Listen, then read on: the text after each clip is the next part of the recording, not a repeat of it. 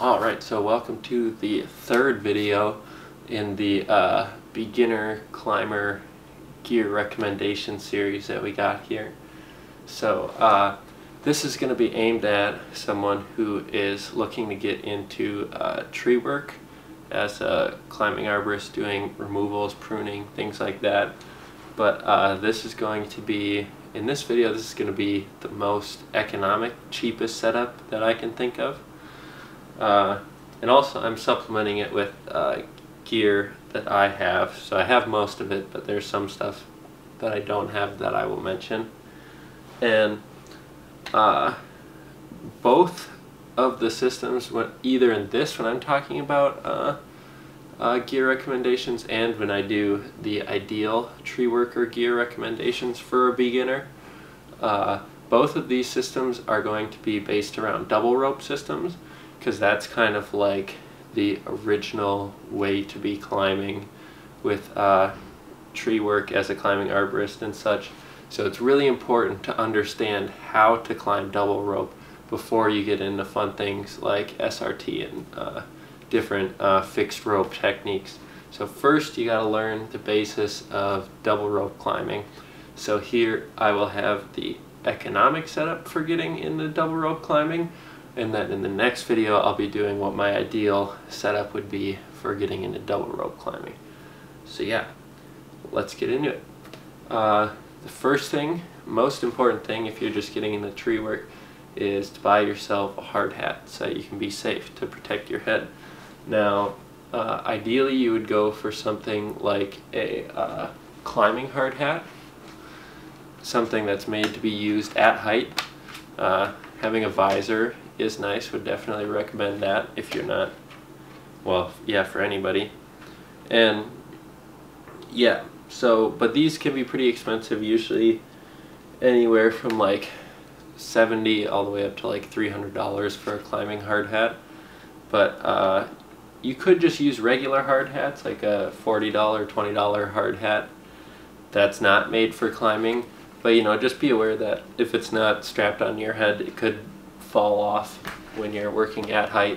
And say if you were to take a fall or a tumble or something, like if something just strikes you in the head, a hard hat's probably gonna work. But if you like flip over and run into something, that's where a hard hat's probably not gonna protect you, and it would be more ideal to have a climbing hard hat. So that is the first piece I'm gonna talk about.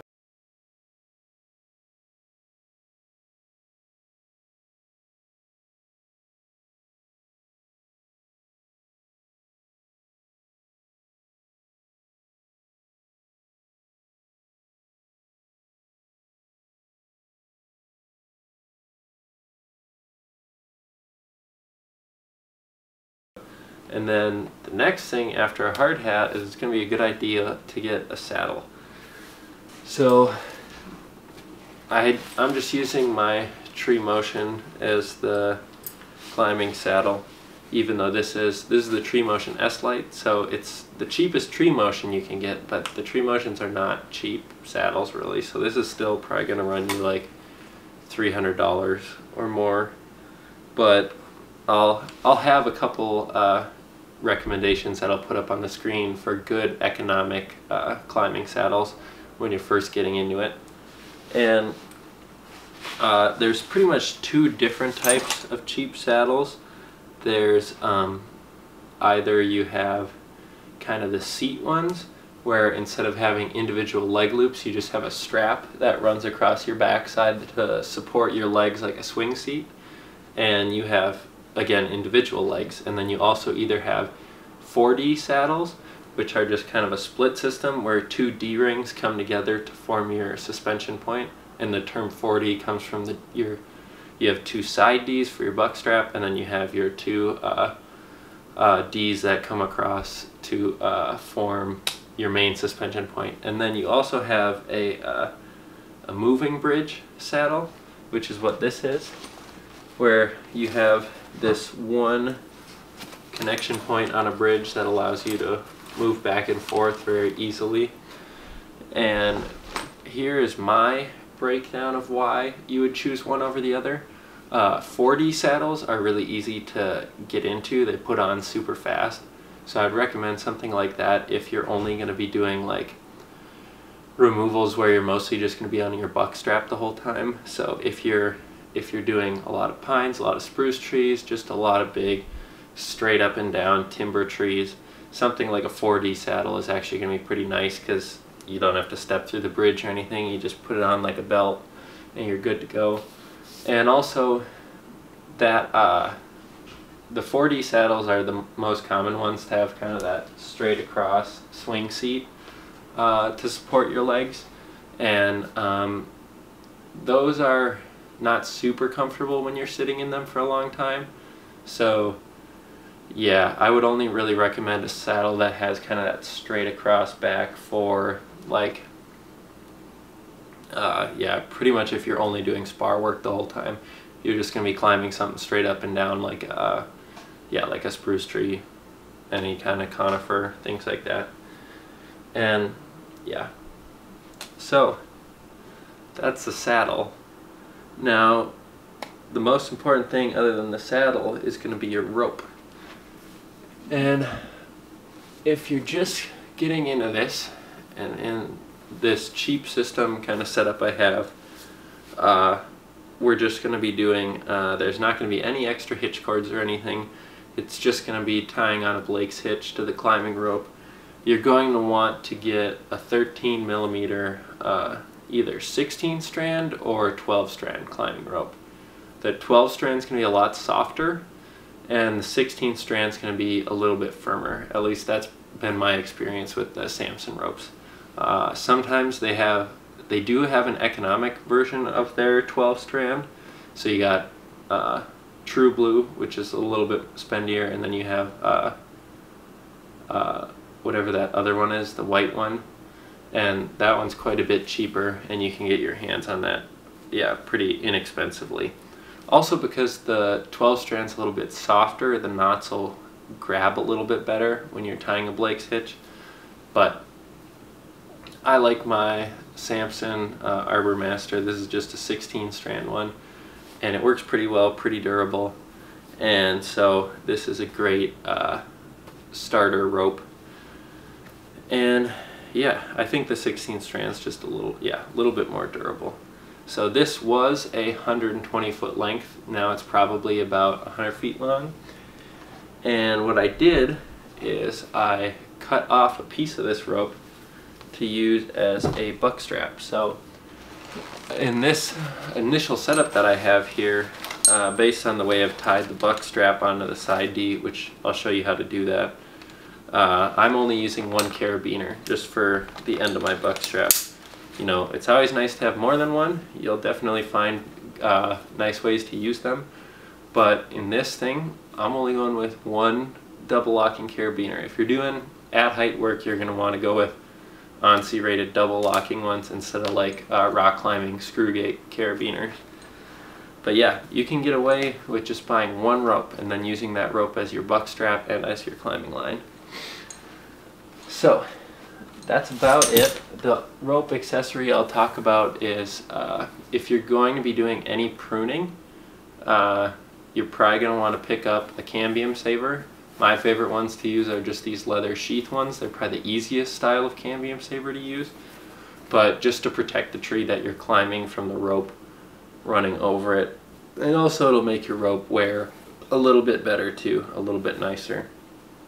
So yeah, if you're going to be pruning, pick up a cambium saver to protect the trees you're climbing. If you're doing removals, you can just beat on your rope for a while. But the other thing is, if you're just going to be starting out and doing removals, it's a good idea to have a throw line so that you don't need to climb a tree every time you want to put a rope in it to pull it down. But if you're starting with removals, you're not going to find yourself throwing into a tree to climb into it all that much. You're pretty much just going to climb up there with spurs and then set your line for whatever you need to do. Having a throw line is definitely a great tool to have in your truck to, yeah, set up for pulling down big trees or, yeah, other things like that, especially if you're doing sky hooking, yeah, pulling other trees over, I don't know. But the last piece of equipment that's going to be important if you're doing removals is going to be spurs. Now I don't have either pair of my spurs with me today. They're in the bucket truck that I work with. But if you're working for a company, they'll pretty much supply all of this stuff that I've talked about.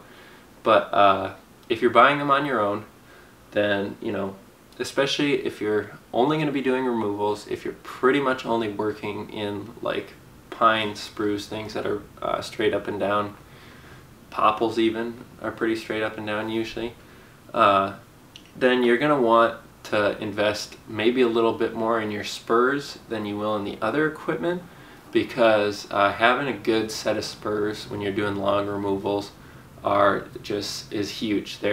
Having your feet be comfortable is just fantastic. You want to go for the best spurs that you can afford usually.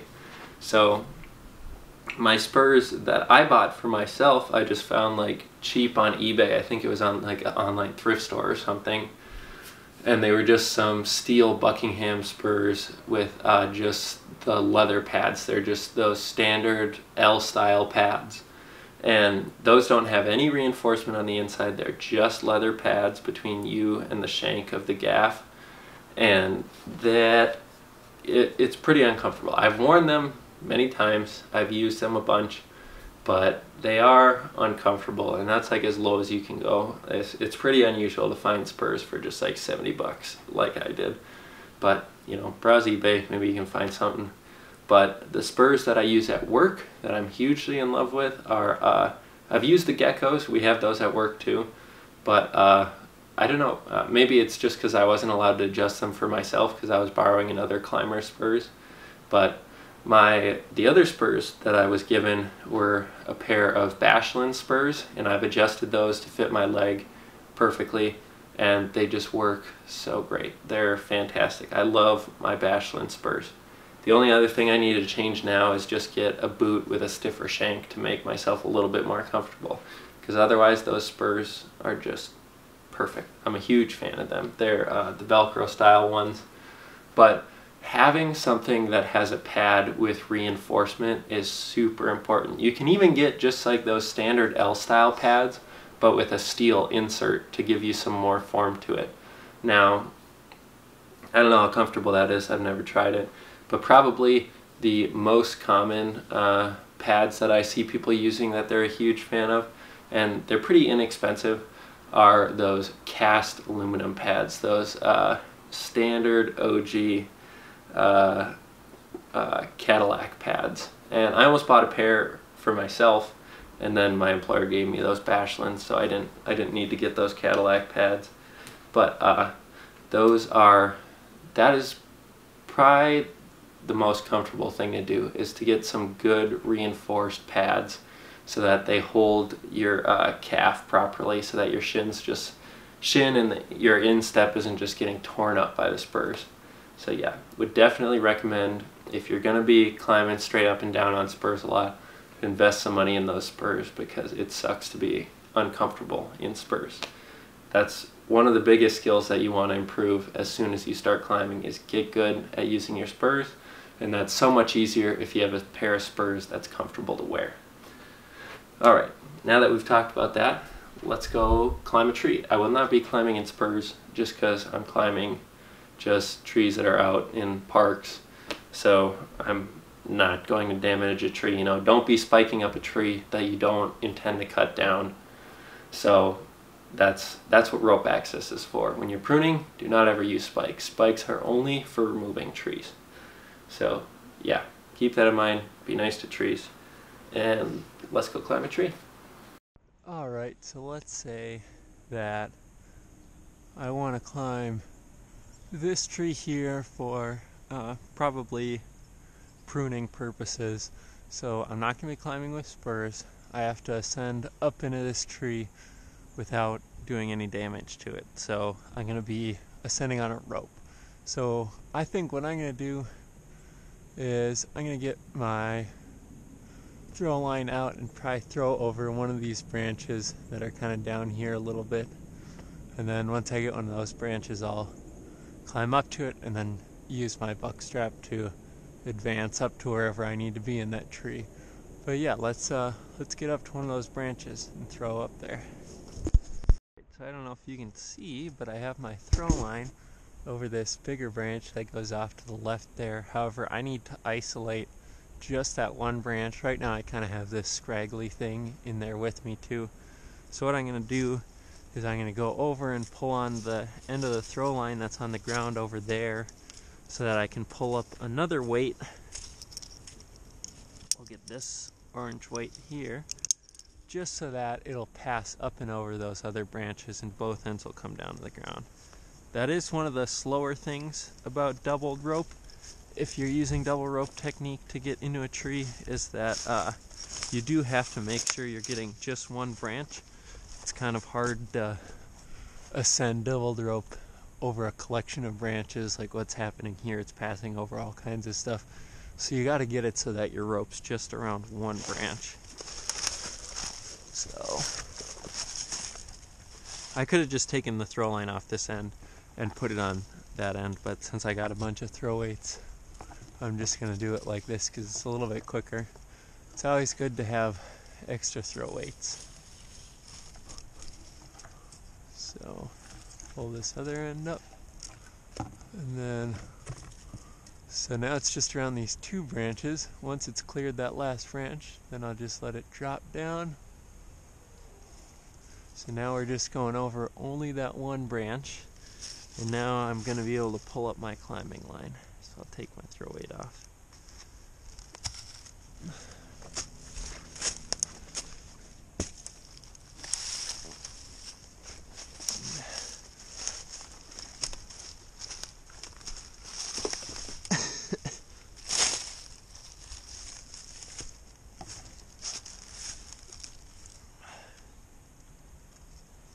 Alright, feed my rope in there. Just girth hitch it on nice and tight. And I'll just pull that up and over the branch.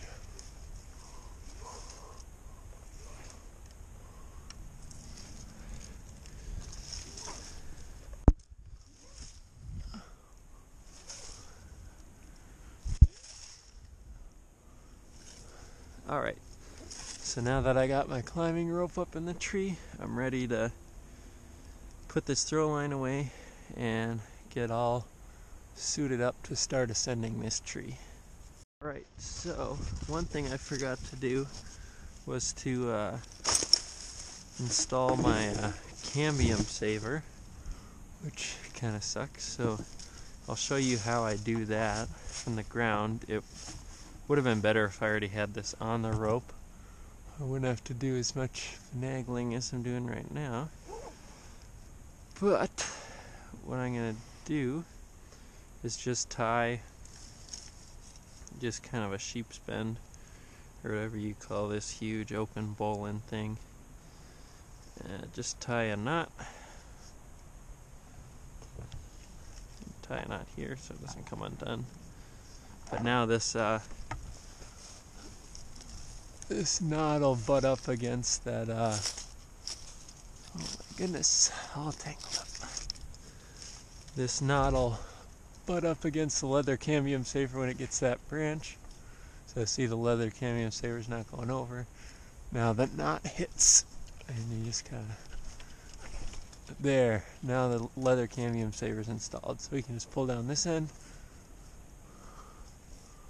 Now ideally you would throw a trucker's hitch on instead of a open bowline thing like I did, because what you can do is as soon as the trucker's hitch hits the cambium saver and pushes it over the edge, then you can just pull at the opposite direction and then the trucker's hitch will pop out, you know. So if I had a trucker's hitch like this on there, it would go up, run into the leather cambium saver, push it over the branch, and then once it's in position, I just pull on this end and it unties, and I don't have to pull that knot all the way back down to untie it. So there we go. Now we got everything ready. Cambium saver's up there, ropes installed. Now I'll throw on the harness and show you some stuff. So it's always good to have plenty of carabiners, but on this climb and with this system, I'm just going to use essentially one. It's just going to be the carabiner on my buck strap. the one that's coming off and on, going around the tree the most when I'm working. So, to do this, this will be the end of the buck strap that gets thrown around the tree and then clipped back onto me. So, I'm going to make the adjustable end over here. So what I'll do is I will, make sure you can see that, I'll tie a clove hitch onto my side D. So I'll pull plenty through because I'm going to need plenty of rope. Just tie a clove hitch on there, see, clove hitch, tighten it up, and then I'm going to tie a Blake's hitch with this tail end of the rope around this end of the rope. You just got to make sure to leave yourself plenty of slack so that you can tie the backup knot on the Blake's hitch. So, got my 4 wraps, pass it through the bottom too, and I'm going to take out as much slack as I can. Tighten that up nicely. Throw my backup knot in there so that the Blake's hitch can't roll out. And then, voila, you have, I'll tighten this clove hitch up as much as I can too. But now, this is a pretty easily adjustable buck strap. You got this Blake's hitch, that's your adjustable part. And then you can just throw this around the tree and then clip in. Boom, you got your buck strap. Now this one's pretty short. You would ideally use more rope. But yeah, this is my buck strap that I'll be using. And now I just gotta get tied on with the Blake's hitch. So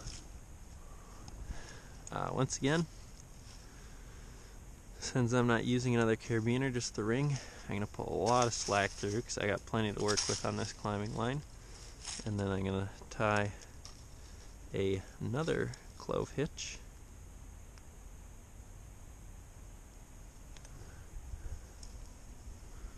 Boom, another clove hitch. And now I will tie a Blake's hitch on this end of the rope. 1, 2, 3, 4. Now this rope's been used a lot in static systems, so it's not the most supple anymore. So I'm hoping that it still ties nicely into a Blake hitch, which it might not. You can get this to be a lot more grippy if you use 12 strand rope because they're a little bit softer than this 16 strand rope. But there, now we got our Blake's hitch that we can push up the rope and sit back in, and it'll hold us. And then you have 2 ways to ascend. The most standard hip thrust method is to pull down and then push the Blake's hitch up. I find that to be a little bit I don't know, it's all right. Actually, what I'm gonna do is pry your biggest friend when you're climbing like this is some good sticky gloves, which I did happen to bring a pair.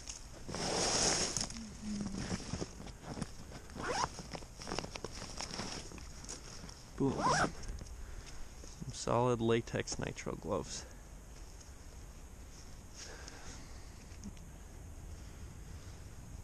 Pretty cheap. They, kind of wear out pretty quick. I like to, when I can, climb with rubber gloves, but these are just super nice for when you're climbing like this. And if you want to relax a little bit more on the way up, then the way to go is to make a mini foot lock. The way you do that is you take the rope and you roll it away from yourself so that this crossover going down is crossing on the side towards you. And then put your foot through the hole, and then when you point your foot down, it should lock off against your instep. And then if you point your foot up and let it come up, if there's enough rope weight, it'll tend itself. But yeah, point your toe down, push the knot up. There. That's way more relaxing for me. See, now it's tending itself. So you can just keep pointing your toe up and then climbing up.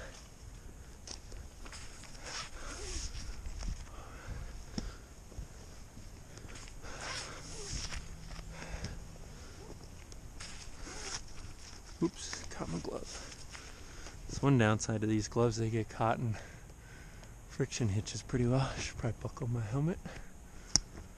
But yeah, I'll meet you at the top. Alright, so now I'm at my tying point. So I will take my buck strap, and I'm gonna have to pull myself up to get this somewhere nice. Put it around the trunk of the tree and clip myself back in, and then, you know, pull it as tight as I want it to be, and there, I'm safe on my buck strap. Now, one thing about climbing this way is that something that can make this a little easier and faster for now advancing my climbing line would be to have this Blake's hitch be on a split tail, or just having a separate short length of rope that's used to tie the Blake's hitch, because now I have to take all of this off to advance the line, where if instead this was a separate piece of rope and this just came down on a carabiner and connected to my eye, then I would just have to unclip that carabiner, pay out some slack here, and throw it around my next branch. But now, instead this way, I have to untie everything and then retie all of it again. What's important to do when you're untying all that stuff is to tie the rope to yourself first, so that if I were to drop it, I wouldn't lose all of my rope and then have to have someone help me get out of the tree. So I have it just tied off to my side D here so that I don't lose any of my stuff. Now I'll just climb up a little bit higher, maybe say right there, and put my climbing line on that branch, and then I'll just descend again to the ground. You know, go all the way to the top if you're pruning or whatever. Give yourself the highest angle to work with. But yeah.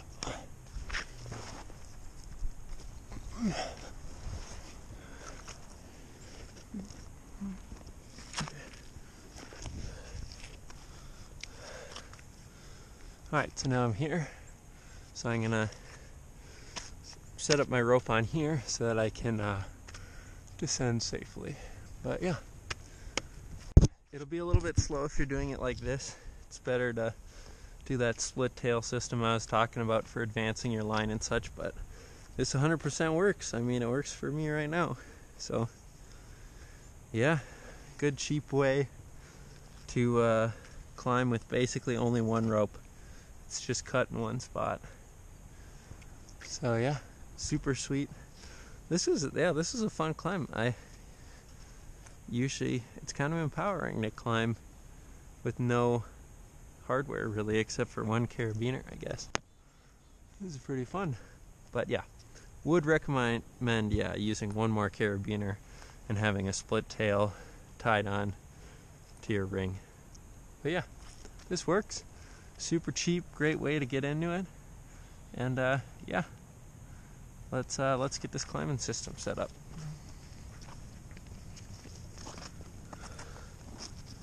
Put this over here. Untie this knot. So, to make this a little bit easier, I'm going to initially tie this tail really short in the clove hitch, and then I'll pull a lot of extra slack through. There we go. Now time to tie the Blake's hitch.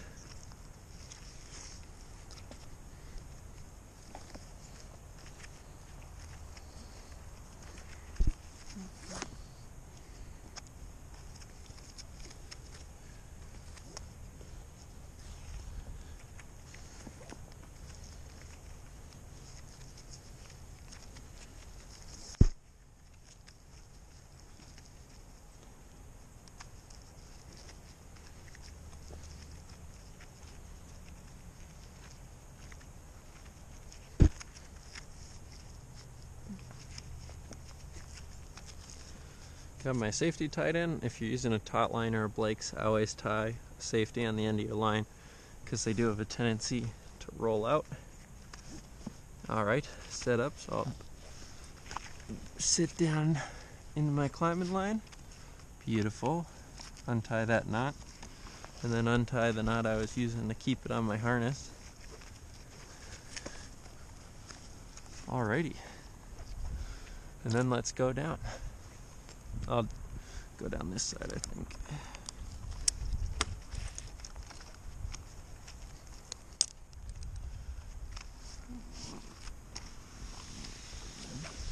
Now I gotta pull all my rope through so that I make it to the ground. Alrighty, down we go.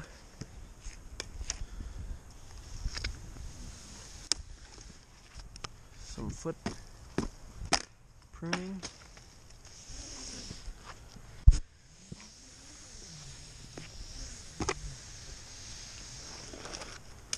Ooh.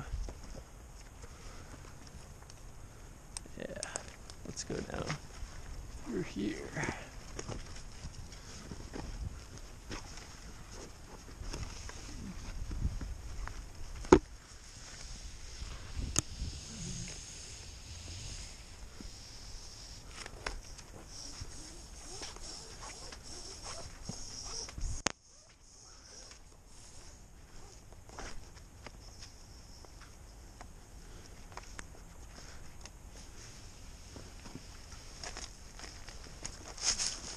Alrighty. Now to, retrieve this. Just gonna set all my rope over here. To make sure I get that leather cambium saver back, what I'm gonna do is just untie everything, and then I'll just tie an overhand knot in the end of the rope, and that'll catch on the leather cambium saver and pull it down to the ground so I get everything back, all my equipment back. So yeah, if I were to just cut this rope here, then I could leave the Blake's hitch tied on here, and then I could either keep bringing this down to the ring and tying it on, or tie it onto a carabiner and just be clipping and unclipping the carabiner from this ring. But if you're going to do that, don't use a clove hitch. Use something more safe like a scaffold knot or something to tie it onto the ring, or another carabiner, however you want to attach it to that. But yeah, take all this off, and then just tie an overhand knot. And pull this up, and I'll just grab that leather cambium saver, and down it goes.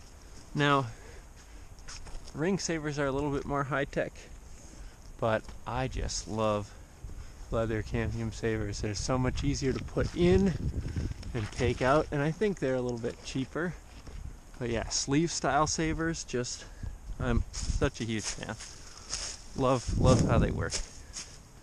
But yeah, that was that. That was a nice economical way to get into tree work, climbing arborist work. And I hope you thought that this video was helpful. Let me know if you have any questions on alternative gear or other cheap gear systems.